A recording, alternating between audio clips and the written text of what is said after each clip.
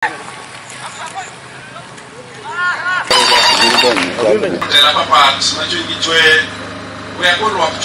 have had challenges with PDM in Amolatar. Recently, you've seen that a number of over 300 million has been embezzled. We have made arrests.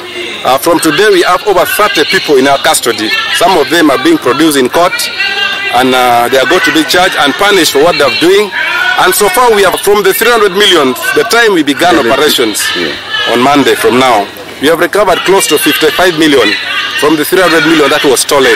So I still have faith that from the 300 million, we are going to recover 100% of the money that government has lost in Amolatar, in the PDM money. So that is already a beacon of hope.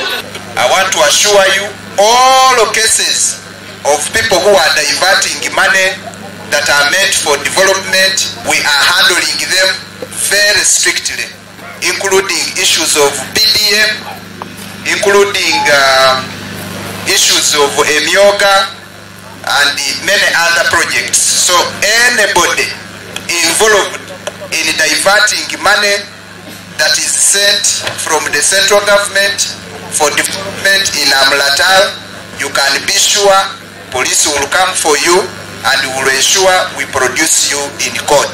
Preach wealth creation, give them seedlings to go and start doing something at the household level.